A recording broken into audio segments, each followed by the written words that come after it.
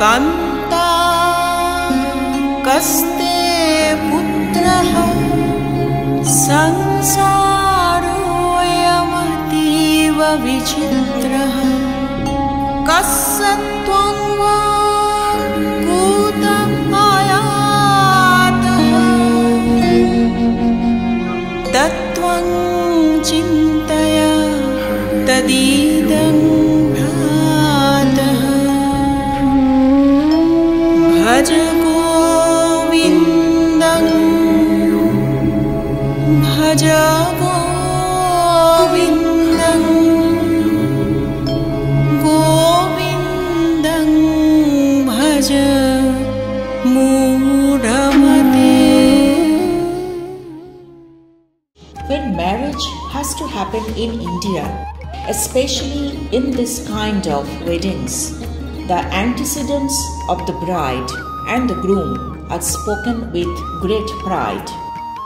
You know the ancestry, where they come from, how pure their blood is, your breedings, your parentage, your family tree, your gotra and your nakshatra, your star and your these that, all the stuff.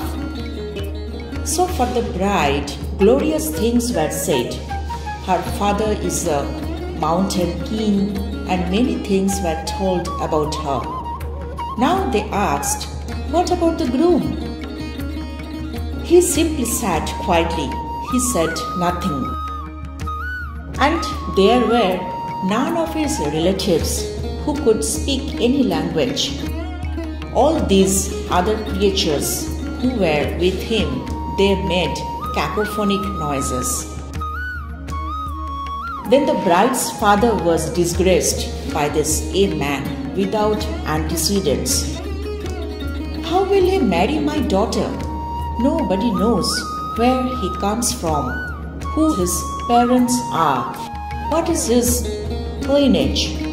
How can I give my daughter to this man? He rose up in anger. Then there was a sage Narada. He took up his instrument called veena and he just went on playing the same note. Dang, dang, dang. They were asking, what are you doing veena for?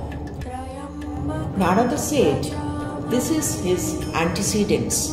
He has no father, no mother. Then what is his basis? Then Narada said, he is Swayambhu. Swayambhu means self-created. He has no parentage because whole creation is rooted in the sound, and because out of his mastery over all sounds, that means out of his mastery over creation, he has created himself. So sound is his parent.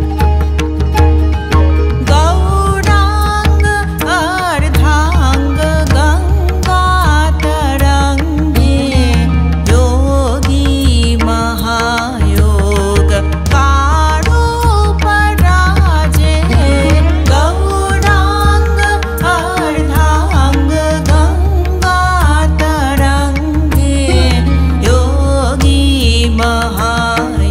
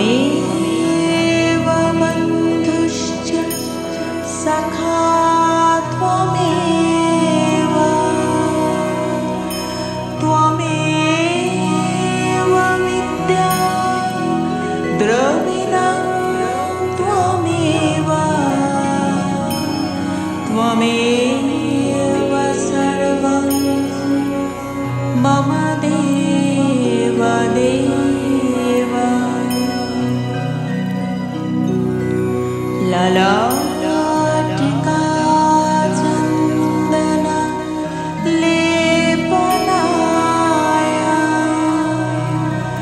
रुद्राक्षमाला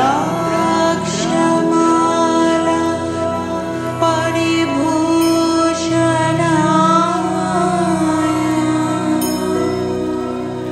गैरीयवर्णं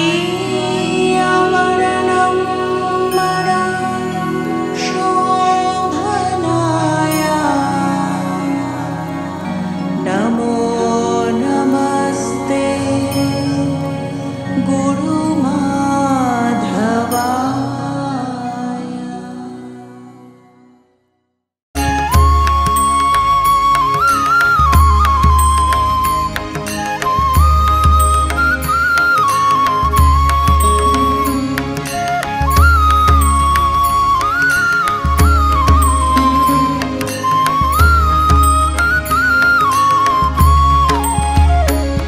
अच्युतं केशवं कृष्णदामोदरम् अच्युतं केशवं कृष्णदामोदरं रामनारायणं जानकीवल्लभं रामनारायणं जानकीवल्लभम्।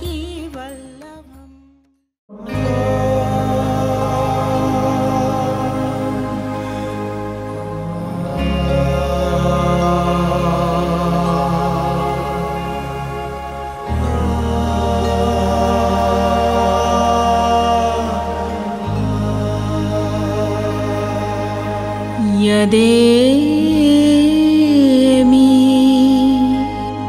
प्रस्फुरन्निवा धृतिर्नादमातो आद्रिवाः म्रीरा सुक्षात्रा मृडया यदेमि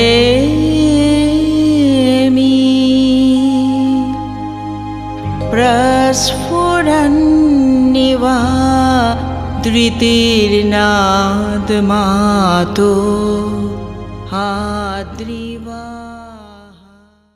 कि हिरण्यकश्यपु, तुमने बोला था कि तुम्हारी मृत्यु न दानव से हो, न मानव से हो, न पशु से हो, न देवता से हो। तो मैं ना तो पशु हूं ना ही मानव हूं, मैं अर्ध पशु अर्ध मानव हूं, मैं आधा सिंह हूं आधा मानव हूं, इसीलिए मैं नर सिंह हूं। नर और सिंह, नर हरि। उसी प्रकार तुमने बोला था कि तुम्हारी मृत्यु ना दिन में हो ना रात में हो, तो ना इस समय दिन है ना रात है, ये सायंकाल है। तुमने बोला था, तुमने मांगा था आशीर्वचन कि तुम्हारी मृत्यु ना आकाश में हो ना धरती पे हो, तुम तो मेरी गोदी में लेटे हुए हो। तुम्हारी मृत्यु ना अस्त्र से हो ना शस्त्र से हो, मैं तुम्हें अपने नाखूनों से मार रहा हूं। तो इस प्रकार ब्रह्मा जी का वचन भी सही है, और तुमने जो पाप किए हैं, तुमने जो मेरे भक्तों को सताया है, उसकी सजा भी है। भगवान ने, नरसिंह भगवान ने हिरण्यकश्यपु का पेट फाड़ दिया। हिरण्यकश्यपु का वध हुआ, लेकिन भगवान विष्णु, भगवान नरसिंह अभी भी अपने उस क्रोधित स्वरूप में थे। इतना क्रोध कि माता लक्ष्मी भी उनके पास आने को तैयार नहीं हो रही हैं। देवता दूर भाग रहे हैं कि ये हमारे भी वध कर देंगे, इतने क्रोध में हैं। और क्रोध किस बात का है? क्रोध इस बात का है कि वो भक्त वत्सल हैं। उनके भक्तों के ऊपर कोई भी चीज आती है तो उनको बुरा लगता है, उनको खुद में पीड़न महसूस होता है। यही वात्सल्यता है, इसीलिए वो भक्तों के भगवान है। कोई जाने को तैयार नहीं हो रहा है। एक छोटा बालक पास में खड़ा हुआ है, प्रहलाद जी, वो भी देख के डर गए, बट फिर भी वो तो भक्त थे, उनको भगवान के दर्शन हुए। भगवान ने अवतार ले लिया अपने भक्त के लिए। प्रहलाद जी थोड़ा आगे बढ़ते हैं नरसिंह भगवान की तरफ। नरसिंह भगवान की तरफ आगे बढ़ते ही उन्होंने भगवान की प्रार्थना की, ओम उग्रम वीरम महाविष्णुम ज्वलंतम सर्वोत्मुखम नरसिंहम भीषणम भद्रम मृत्युम मृत्युम नमाम्यहम मृत्युम मृत्युम नमाम्यहम।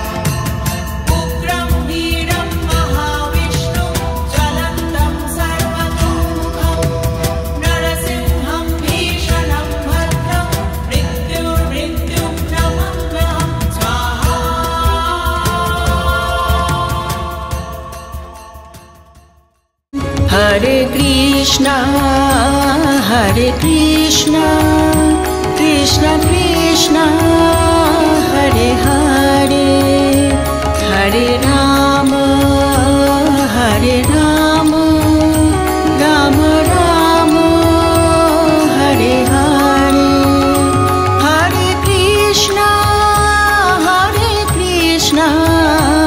Krishna Krishna, Hare Hare.